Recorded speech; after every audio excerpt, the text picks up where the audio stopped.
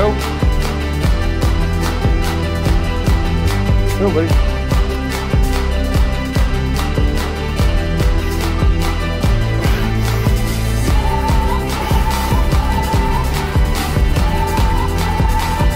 This has got to be one of the coolest things I've seen here yet. Hello, my name is Grant, and I'm trying to live forever. I lost over 300 pounds using the gastric bypass, and I've kept it off over the last 16 years, and I'm hoping you can do the same thing too.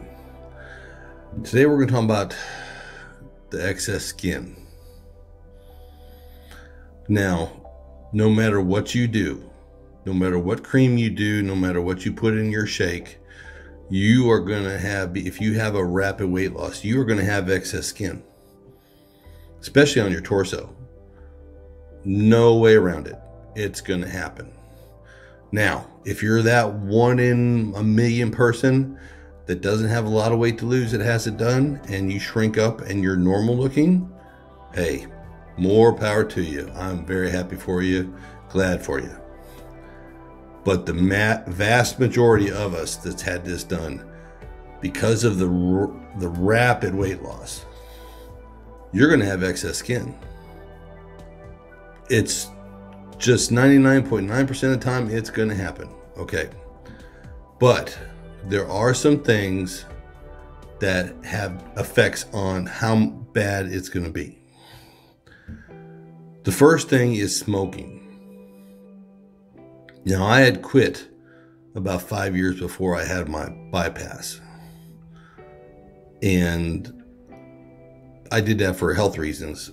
On top of being a large guy, it was a double whammy on me. Now, if you can quit smoking before you have the bypass, I'm really happy for you.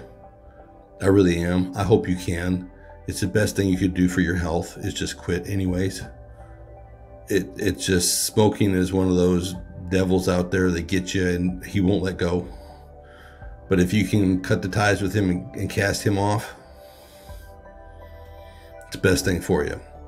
But smoking does affect the elasticity of your skin. Medically proven. So get rid of the smoking. The other thing is age. Now, I was 34 when I had mine done, and I was 36. I think it was 18, 20 months after I'd leveled off a little bit. So I was 36 when I had the skin removal. And that's not a bad age, but it's not as good as in your 20s. But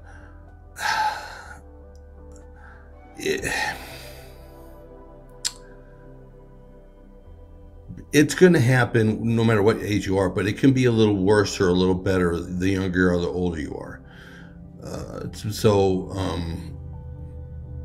If you're thinking about it now, don't wait 5 years. Don't wait 10 years. Quit smoking, and if you're going to have it done, get it done as soon as possible.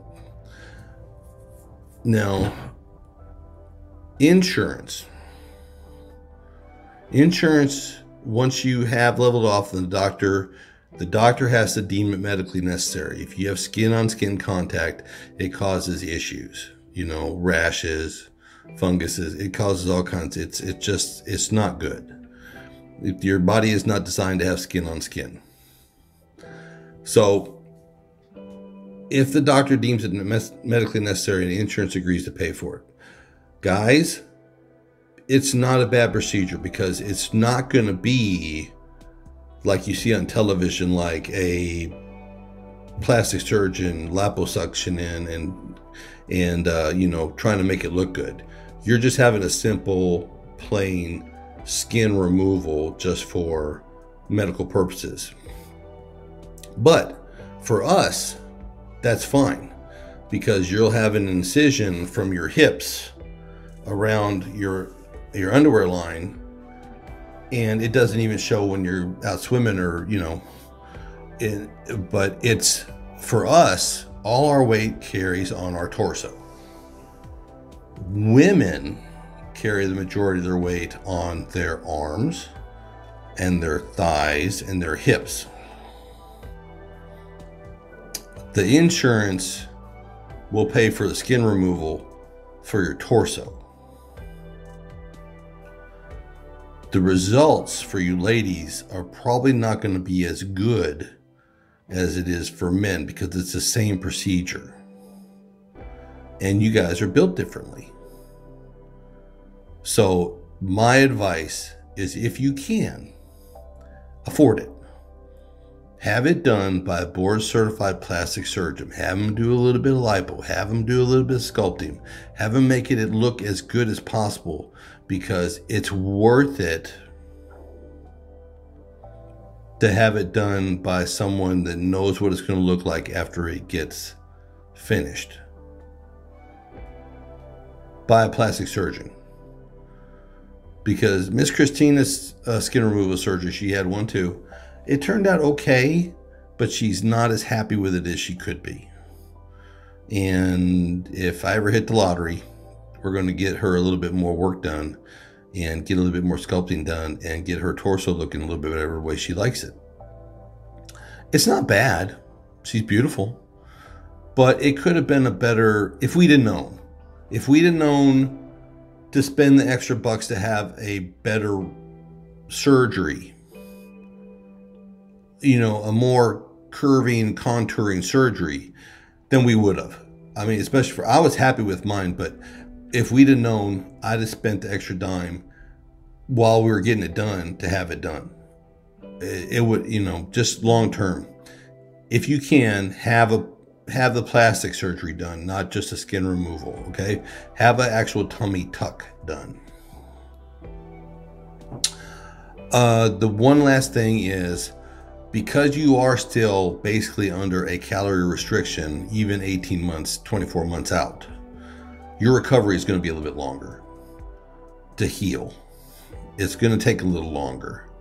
And, you know, I mean, it's been 14, 15 years. I'm sure that medical technology has gotten better and procedures have gotten better, but it's still, you're still under a restriction. So it still might take a little longer for you to get well and the swelling to go down and everything that is entailed with like a surgery like that. But it's worth it. It makes you feel so much better about yourself, because you think when you first start, all you think is, well, all I gotta do is get this weight off and everything will be fine.